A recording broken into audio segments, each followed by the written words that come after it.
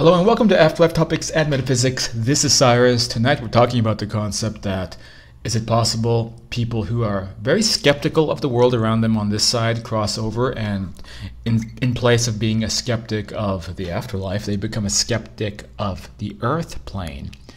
Pretty wild, interesting concept, which I guess kind of fits in with human psychology. But let me back up a little bit in case you're new around here. So we talk about the nuts and bolts of what conditions appear to be like on the other side on this channel, and kind of greater spiritual concepts as well.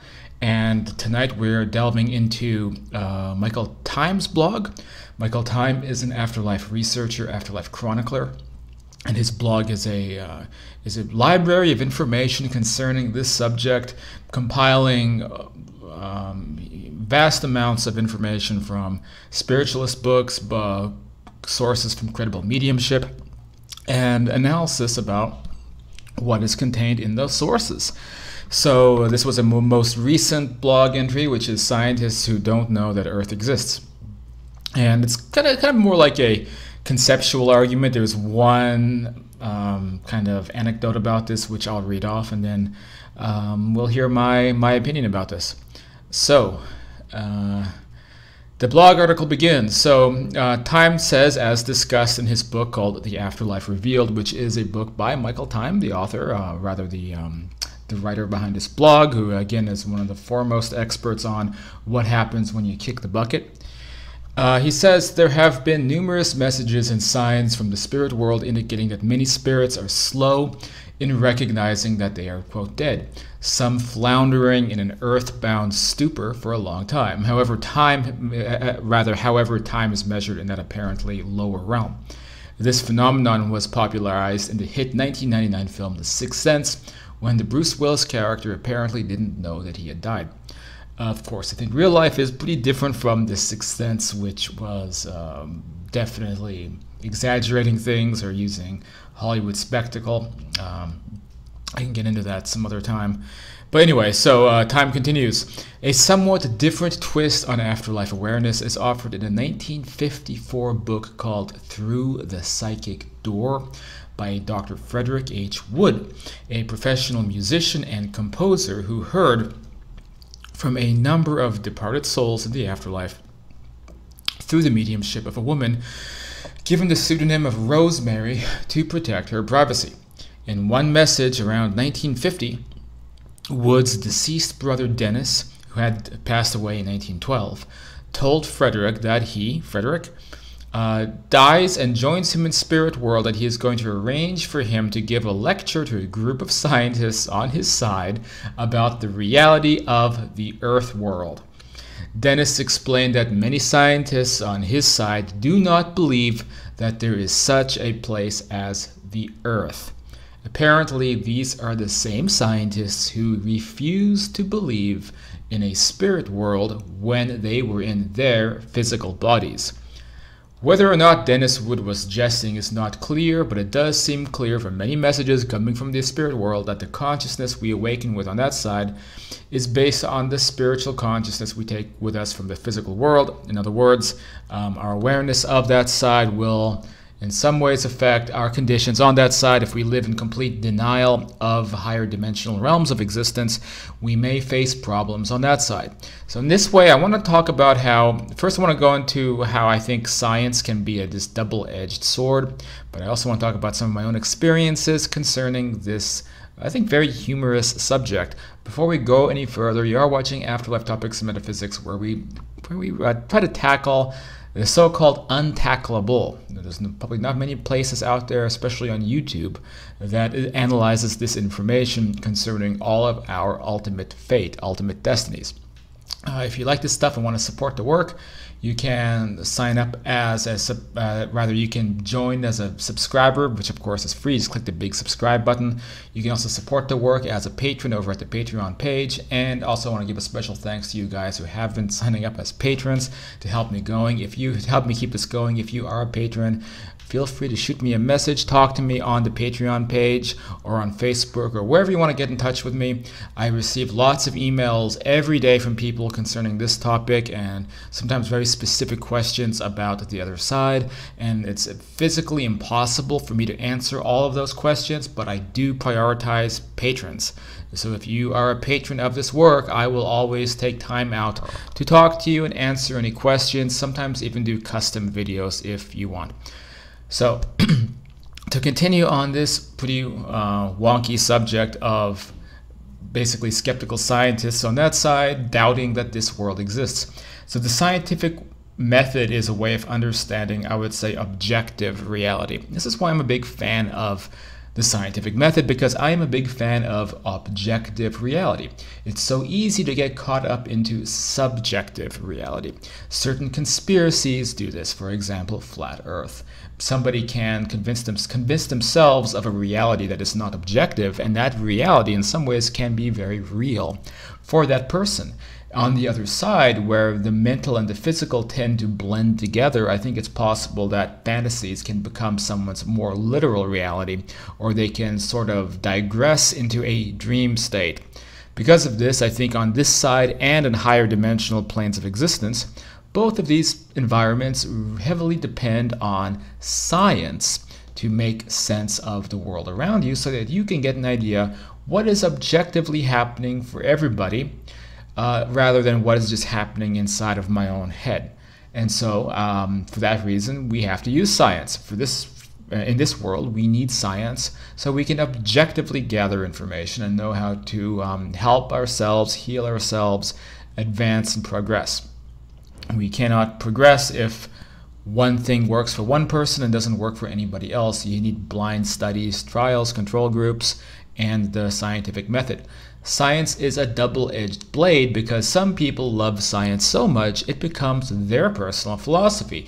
Nothing can exist or be real unless it can be objectively verified using strict processes of control and blinded studies, whatever it may be. So these are people who refuse to believe anything that you can't put in a glass tube under a microscope.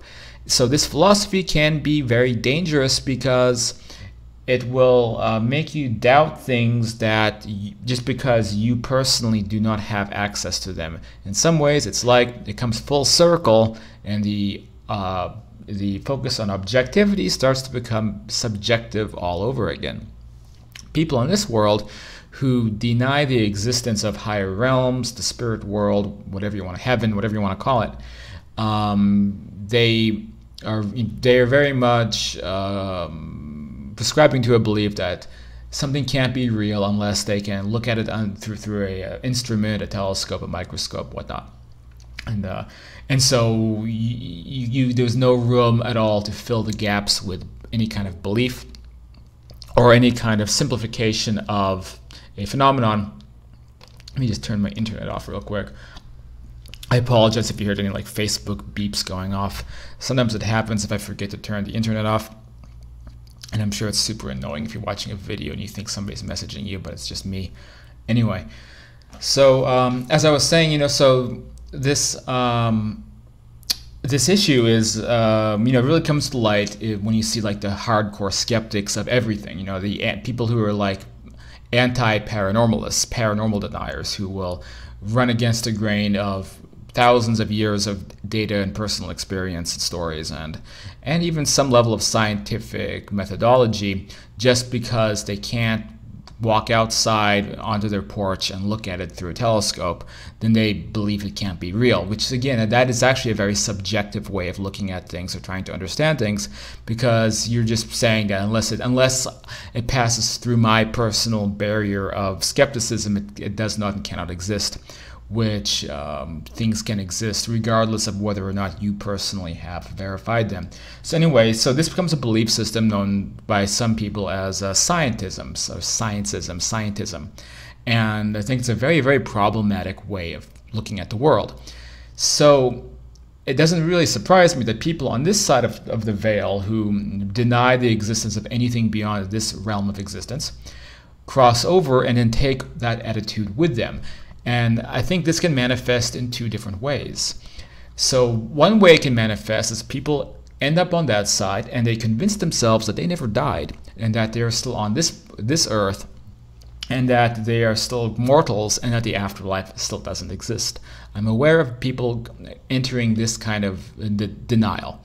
I think eventually they do snap out of it, and then you end up with the other extreme, which is existing on that side, carrying with you that strict scientism philosophy and deciding or determining that the earth plane doesn't exist. Because when you flip between these two-dimensional realities, it's very similar, looking from that side of the veil toward this side of the veil and vice versa. It's both two-dimensionally different frequencies of existence, which you cannot access or see or feel normally unless you have perhaps a very, very well-tuned equipment, on whether it's on this side of the veil or that side of the veil. So when you're on that side, you can only access this plane if you kind of do what we do here. So here we can practice astral projection to occasionally project our consciousness to that side of the veil and even materialize into a form, interact with people, gather information, and bring it back, which is something that I do, and actually a lot of people are able to do this. But on that side, they practice a similar thing to get over here. Again, they have to kind of transfer their mind, transfer their consciousness to us, project themselves to this side, appear into our world, and when it's all over, just like here, they may be second-guessing themselves and wondering, did it really happen? Was it some kind of dream or hallucination? Believe on that side they have more advanced methodologies of coming here and making contact with us, including higher dimensional beings who can sort of open doorways and portals and be able to come into the near Earth astral plane to make a contact with us. So I definitely think it's more verifiable. Excuse me. It's more verifiable than it is the other way around. But it's still not something you can immediately see, feel, touch, or step on your deck and use a common instrument to observe. So people heavily caught up in scientism could end up, very ironically, in a very amusing way, denying the existence of the Earth plane. Now, a couple notes about my own experiences. So I've personally attempted to gather little bits of experiences, or little bits of personal anecdotes about what the other side is like by going there through astral projection experiences. And during these many trips I've had, I chronicled them in diaries. I've written about the more unique ones in my books. But I recall basically a general attitude on that side of the veil about the existence here, which is that it's not so much that they are not aware that this place exists, but it's like, to them, it becomes like a big dream. They are so engaged into their new mode of existence in the kind of semi-physical realm, which we all transition into, and they begin new lives similar in some ways to the lives they had here. And more of this world, this reality, and the life they had here fades into the background until they begin to refer to it as having been some kind of a weird dream. Some people seem to forget entirely, or maybe they never really had a life here to begin with and they're just a native of that world. But indeed, there's people who range from having a full awareness of the life they had here to having limited awareness to having no awareness.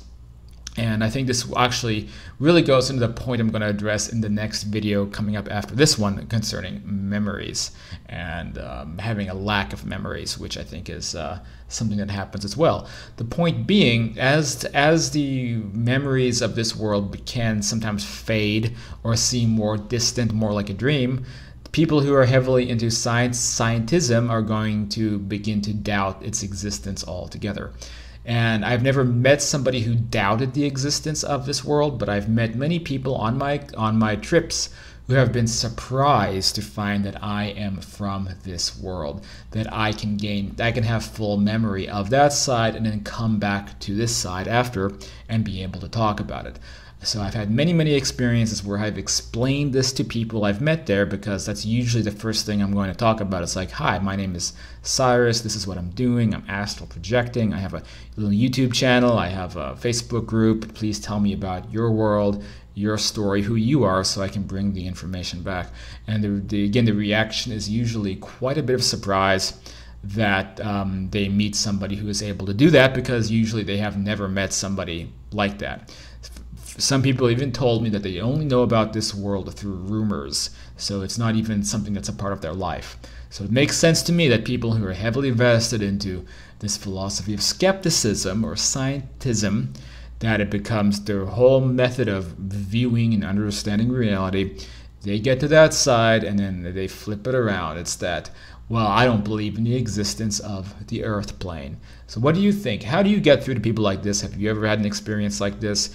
Do you think that people on that side may be skeptical of this world as well? And what about the concept of people in, quote, earthbound stupors who go to that side and seem to have no awareness or understanding that they ever even crossed over, and are just continuing about their life as before, and you still believe that they're mortals and someday that they're going to die? Because I've also met people on my trips who have thought this as well. They've thought that they that they are still vulnerable mortal beings who have an expiration date, because they didn't have a single spiritual bone in their bodies when they passed away, and nobody can convince them otherwise.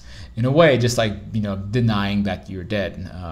Similar to Bruce Willis, but unlike that film, I mean, they can still be in a real environment. They're not just like floating around our world like voyeurs. They can, be in their astral apartment, going to work at their crummy astral job, coming back and, I don't know, eating top ramen for dinner and going to bed at night, and not realizing that they are operating in a different whole plane of existence, and still denying that, that anything has really changed.